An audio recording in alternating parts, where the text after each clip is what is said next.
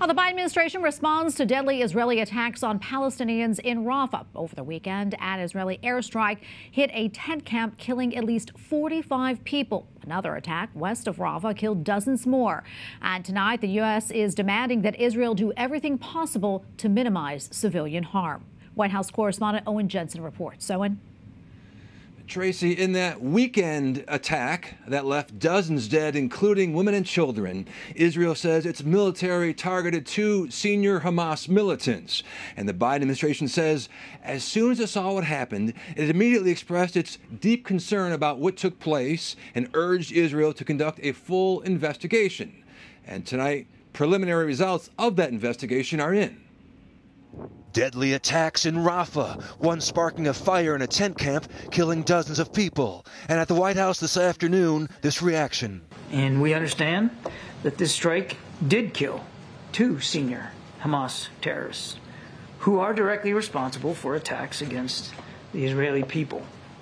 But, as we've also said many times, Israel must take every precaution possible to do more to protect innocent life. The Israeli military says a secondary explosion sparked the blaze, adding it's looking into the possibility that weapons were stored in the area. The fire also could have ignited fuel, cooking gas canisters, or other materials in the densely populated camp housing displaced people. I think this speaks very clearly to the challenge of military airstrikes in densely populated areas of Gaza, including Rafah, because of the risk of civilian casualties. The strike caused widespread outrage, including from some of Israel's closest allies. Prime Minister Benjamin Netanyahu said it was a result of a tragic mishap, although he has vowed to press ahead. Meanwhile, the U.S. State Department echoes concern over the attack, saying it is deeply saddened by the tragic loss of life. Those images were heartbreaking, and I know the pain that those families are suffering through must be unimaginable, especially those who lost children. Most of Gaza's hospitals are no longer functioning. The fighting in Rafah has made it nearly impossible for humanitarian groups to import and distribute aid to southern Gaza.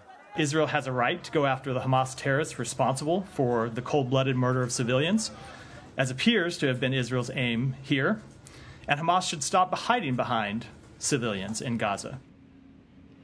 And tonight, the Biden administration also says Israel's initial investigation revealed it used, quote, the smallest bomb in their arsenal, targeting terrorists 1.7 kilometers away from the Al-Mawazi area where this fire took place, end quote. The administration also says reports of tanks in central Rafah have not been verified. At the White House, Owen Jensen, EWTN News Nightly.